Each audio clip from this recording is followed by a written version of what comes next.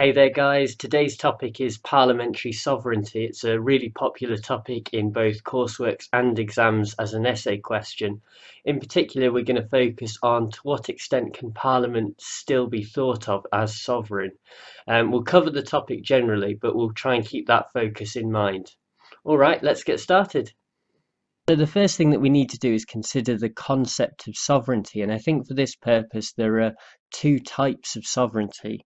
The first of these is political sovereignty, which is being seen as held by the people, and legal sovereignty, which is the focus of this video, and this is being seen as held by Parliament, so parliamentary sovereignty. To give an example of the difference between the two, in the late 1980s, the Conservative Party introduced something called the poll tax, and they did this through an Act of Parliament, so it was all perfectly legal. The problem was that the poll tax was incredibly unpopular. It led to violent protests on the street and was essentially unenforceable, and the law eventually got repealed and the policy was abandoned, and it did lead to the end of Margaret Thatcher's political career. And I think that what we can see from this is that while Parliament can pass laws, the ultimate final check on the elected body is by the people itself. And this is something that we can bear in mind as we go through the video. Now, the best place to start with a definition of parliamentary sovereignty is the classical theorist A.V. Dicey, who gives three key definitions that we'll look at in detail. Firstly, Parliament can do whatever it likes in terms of the laws that it passes. Secondly, a Parliament cannot be bound by its predecessor nor bind its successor. So the 2016 Parliament cannot have been bound by the 2015 Parliament, and nor can it bind the future 2017 Parliament either. Thirdly, no one can question an act of Parliament in terms of its validity. So firstly, let's think about this unlimited lawmaking power. Sir Ivor Jennings famously said in a quote that Parliament could ban smoking on the streets of Paris and legally make a man into a woman. Now, obviously, this would be completely unenforceable, but the idea comes back to the point that I've made firstly, that Parliament can legislate on literally anything it decides to. So in the Continental Shelf Act 1964, the UK defined its own borders. And in the War Damages Act 1965, Parliament made an act that effectively worked retrospectively, so it applied to something that has happened in the past. Normally in legal terms, in terms of the rule of law, this wouldn't be allowed, but it just goes to show the sovereignty of Parliament. Now, obviously, this has to be balanced against political sovereignty. So Sir Lawrence Stevens once said that Parliament could legislate to kill all blue-eyed babies. But obviously, like the poll tax, this would be unenforceable. And so we have to come back to this idea of political sovereignty. And Parliament can only really do something where the people would at least be accepting of it or tolerant of it. Secondly, Parliament cannot bind future parliaments, and this leads us to the concept of implied repeal. So in Vauxhall Estates Limited and Liverpool Corporation, there was a contradiction between the 1919 Act and the 1925 Act of Parliament, and the courts decided that the 1925 Act should be the one that applies. So the later Act of Parliament is given precedent over the earlier one, and that's something that we can remember. But we'll look at a potential challenge to that concept of implied repeal later on when we look at EU law. Independence also has a factor as well about whether that could be repealed and whether that acts as a binding on future parliaments. So the Statute of Westminster 1931 gave independence to a number of countries like South Africa, and the question was, well, would a future parliament really be able to stop South Africa from being independent? The idea being that once you've given South Africa that right, it cannot really be taken away. And this came up in the 1960s, 1970s, when Rhodesia independently declared independence without an act of parliament from the UK. And this was questioned in the British courts, and the British courts did uphold the idea that Britain had sovereignty over Rhodesia, or Zimbabwe as it's known today. But obviously, in terms of the reality on the ground, Rhodesia continued to act as its own independent country. And so that could be seen as the Rhodesian people exercising their own political sovereignty independent of the UK. The Act of Union with Ireland 1800 is another good example. This sought to bind Ireland to the United Kingdom for forever. But in 1949, the Ireland Act got passed, and this recognised the independence of the Republic of Ireland. And so we can see there that the doctrine of implied repeal did work, because the later Act repealed the earlier Act. Now, H.L.A. Hart is another theorist, and he has the idea that Parliament should be able to bind its successors, because if it wasn't able to, then it wouldn't really be seen as all-powerful. And this is an interesting concept, and one that we'll come back to later. Thirdly, Acts of Parliament are unquestionable. Lord Reid in Picken talked about this and said that while in the past it may have been seen that acts could be questioned, since the Glorious Revolution in 1688, as it's called, this is no longer really the case. But as we talked about earlier, there are other constraints. So Chief Justice Coke in Dr. Bonham's case talked about concepts of morality, whether there's a natural law or Christian principles which this country is supposedly based on, whether that would act as a constraint on Parliament. We've also talked about political sovereignty, and so we can say that the electorate also act as a constraint on Parliament as well.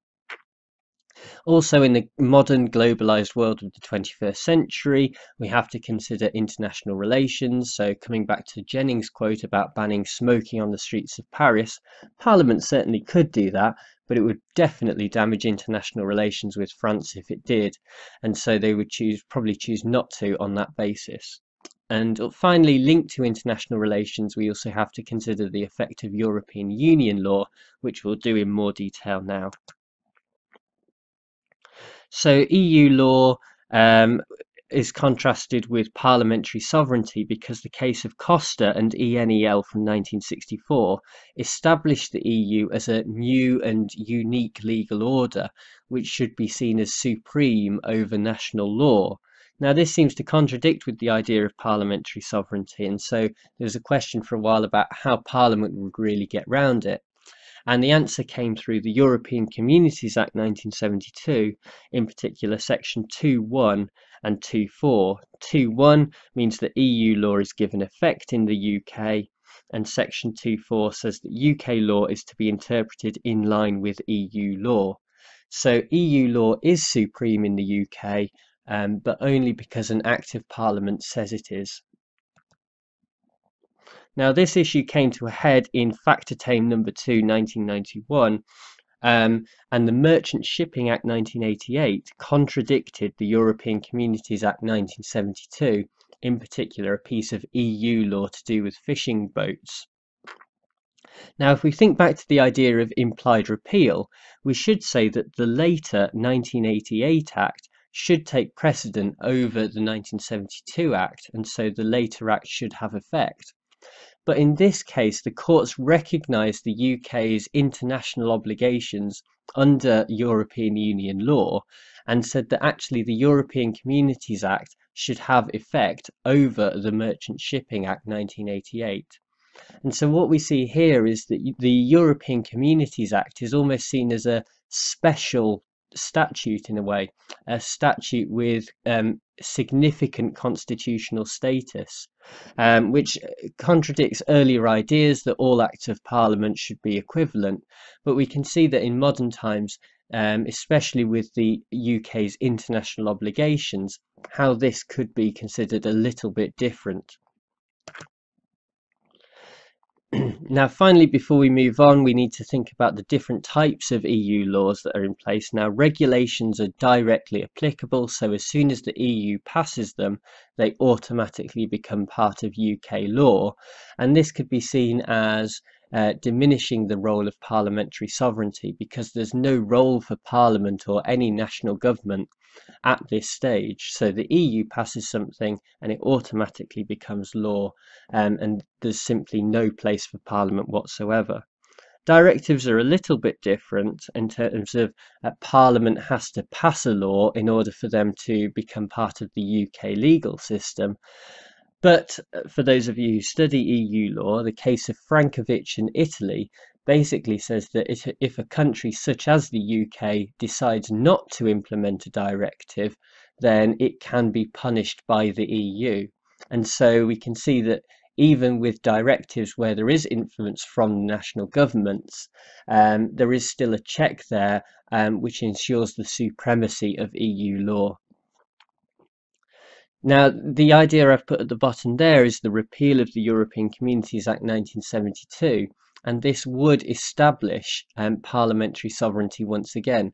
Remember, I said at the start that the EU law is only supreme because it is said to be so by an act of Parliament. So if that act of Parliament was repealed, then European Union law would no longer be supreme. So the argument therefore could be that parliamentary sovereignty is retained because the European Communities Act 1972 could be repealed by Parliament. Now let's go on and consider the role of parliamentary sovereignty in relation to human rights. And obviously the main piece of legislation we're going to consider here is the Human Rights Act 1998. In particular, two sections. Section 3 says that primary legislation needs to be interpreted insofar as it is possible to do so in a way that is compatible with convention rights. And this could be seen as a limitation on parliamentary sovereignty because the courts will always try and interpret acts of parliament in a way that is consistent with the UK's international obligations under the convention. However, this isn't quite the case, and Section 4 allows for declarations of incompatibility. So where an Act of Parliament does contradict the Human Rights Act 1998, as we saw with the Merchant Shipping Act and EU law, not quite the same thing would happen. The courts in such an instant would simply make a declaration of incompatibility. So they wouldn't overrule the law as they overruled the Merchant Shipping Act. Instead, they would issue a declaration of incompatibility, and it would be up to Parliament to do something about it. So in theory, Parliament could legislate against human rights. And this was an issue that came up in Sims, and it was said that parliamentary sovereignty means that Parliament can choose to legislate against human rights, as we've said.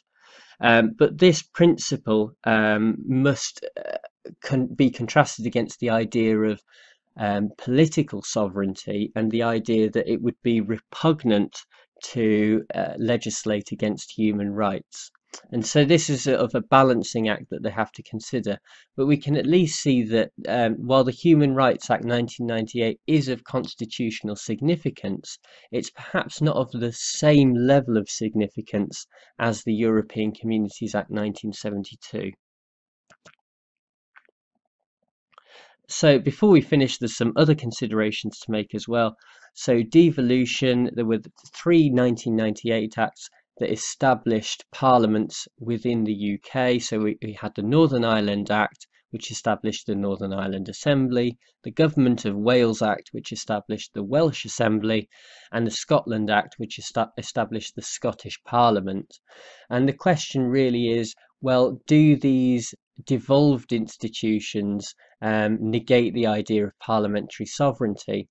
And in some ways you could say yes, because in particular the Scottish Parliament has a lot of power, but on the other hand the UK Parliament could easily repeal the Scotland Act 1998 and be done with that as an institution. Now, whether it would do so, because it would obviously create a backlash from the Scottish Parliament and also the Scottish people, is another question.